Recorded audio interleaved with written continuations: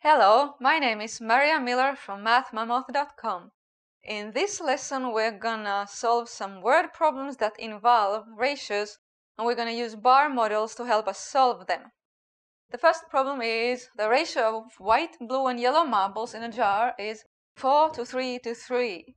And if there are 63 yellow marbles, how many white ones are there? And how many in total? This is a very easy problem when we draw our model here.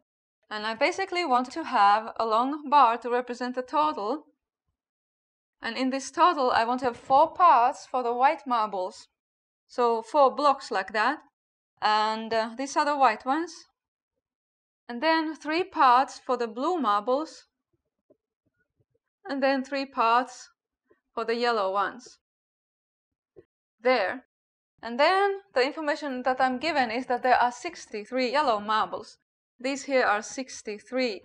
And now I just solve how much is one of those blocks in my model.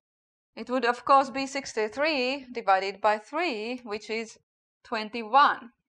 So one block is 21, and so therefore now it's easy to find out how many white are there.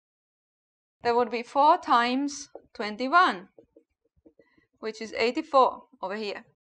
And how many in total? I'll count how many parts I have. 4 plus 3 plus 3. 10 parts.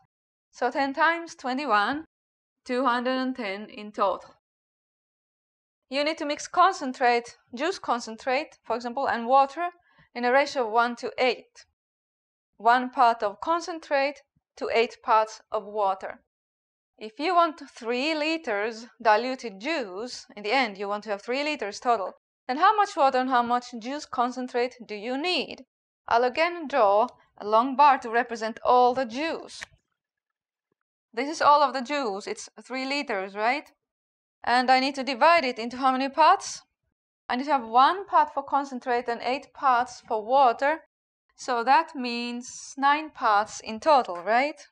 Try to divide it in 3 parts, then each one into 3. There.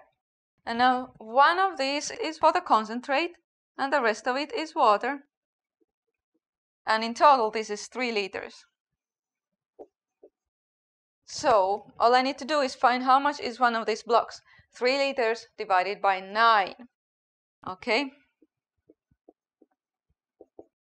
And this is basically the division 3 divided by 9, which is the same as 1/3. It is 1/3 of a liter. This here is 1/3 of a liter. Okay, or it would be 333 milliliters if you prefer. And the rest of it is water, which is then 2 2/3 of liters. It was easy, wasn't it?